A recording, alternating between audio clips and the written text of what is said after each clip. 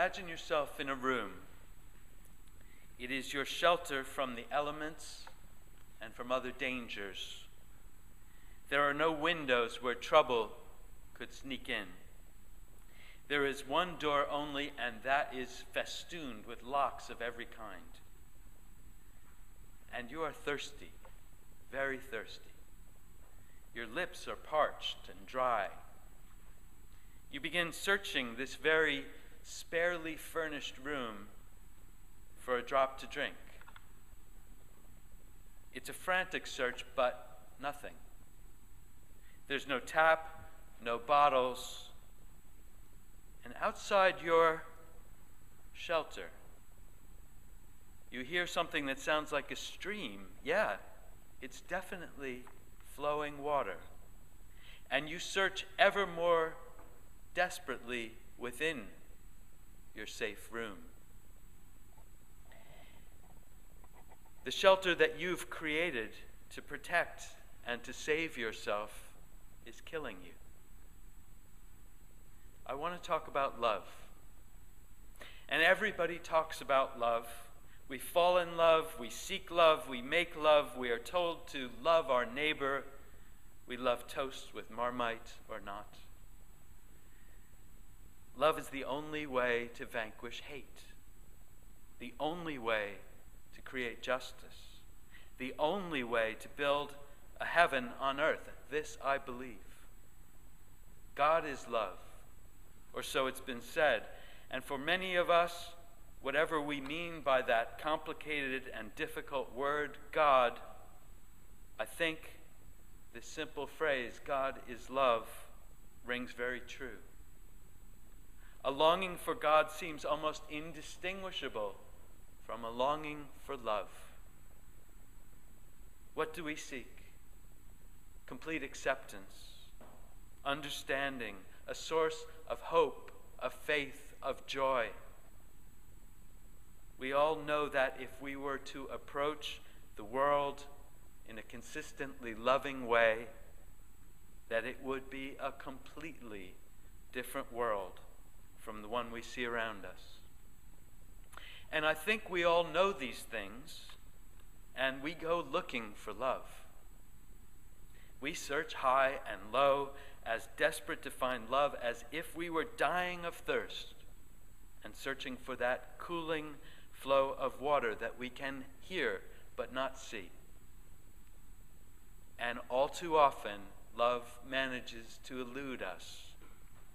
We get close, we almost reach it, but something goes wrong, and it's only the tantalizing sound of love we experience, but not the quenching, life-sustaining coolness on our lips. I want to turn to a source that I've found wisdom in from many times before. Born just over 800 years ago, the Sufi mystic poet Rumi left us words that continue to shed light on the challenges of life even now. And Rumi says, "Your task is not to seek for love, but merely to seek and find all the barriers within yourself that you have built against it.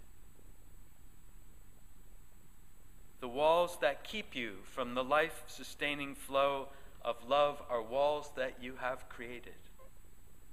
You may have had help in the form of oppression and hurt, but they are yours. No one else has the power to dismantle them for you. The flow will not reach you unless you can. And it is not an easy task, or we would be floating in an ecstatic pool of love right now. Seek and find all the barriers within yourself that you have built against love. What are those barriers? I think there are three. I've been taught that consultants always say there are three. And so there are three. Even if there were two, there are three. There are three. And there are three, although each one can grow from many sources and be composed of many different materials.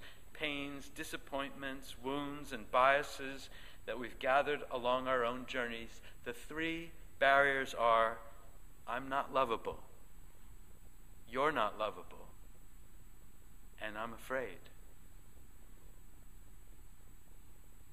I'm not lovable. It's probably the most important of all, because when we feel this way, we create every explanation why we should not reach out in love.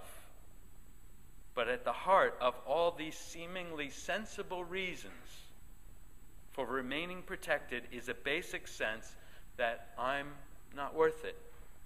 No one could love me if they knew me. Better not let that happen. At the very core of this Unitarian faith is the declaration that yes, you are worth it.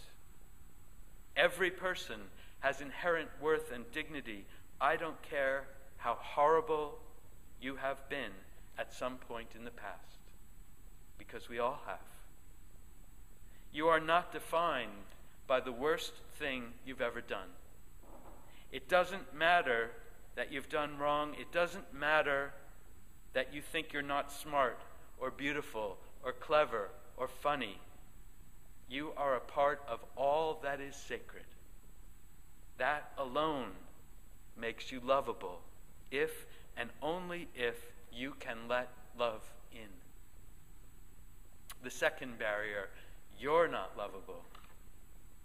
Well, we have plenty of reasons to find others unlovable. I mean, let's face it, not everyone in the world is as perfect as the people sitting in this room right now. No one is perfect except thee and me, and sometimes I worry about thee. And while some of our judgments are simply defensive, others are not to be ignored. Some people really are annoying. It's true. Some people are bossy. Some people have no sense of humor. Some go on and on about their own pet topic. Some people can be cruel. Some can seem to do nothing at all but complain. And I'm sorry, but we wouldn't be human if that did not also describe us to varying extents. All of the human flaws can be found right here among us to one extent or another. This community is not about finding perfect people, getting them in a room, and closing the door behind us. It's about being together with all of our flaws and helping the sacredness within to emerge and grow. And again, at the core of our faith is that understanding that within each of us is a heart of worth and dignity.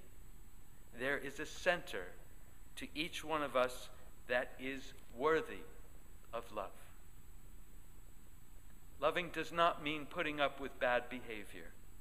Sometimes we have to love from afar because of what has happened to people that has made them dangerous or simply obnoxious. Loving does not mean overlooking that. It means believing, having faith that there is something more, some worth, some value that we will continue to seek despite the distracting appearance and actions. And finally, I'm afraid. And why would I not be afraid? As in our story about the shape of the perfect heart, every time we take the chance to love, we risk a piece of ourselves. We take the chance that love will be rejected and that we will end up with a gaping hole. From experience, we build a set of biases that keep us from connecting with one kind of person or another. You probably have your list. Perhaps we should divide the world by class or race, or maybe it's people with short hair, people with tattoos, attractive people, tall people. I don't care for attractive or tall people. I know they will reject me. It's guaranteed. And I can easily recognize this in myself, and I'm sure you can too, of various kinds. But perhaps more frightening still, even when our love is accepted, even when love is offered in return, loving changes us. We cannot remain the same once we have connected deeply with another heart, heard and seen life from a different perspective, felt the reality of another soul. Our hearts truly become different through this experience. A heart that has dared to love is changed forever. No one can promise that loving will be pain-free. We can only promise that the wondrous power of love cannot flow unless we do take that chance. Loving is not easy. It is not safe. It doesn't necessarily feel good. But loving is the way we must respond to a broken world, to our broken brothers and sisters, and to our own broken hearts. The sacred element of life is in your heart, and it is in mine. Our task is to break down the walls, to seek and to find that glowing center in each and every person, and dare to love. May it be so.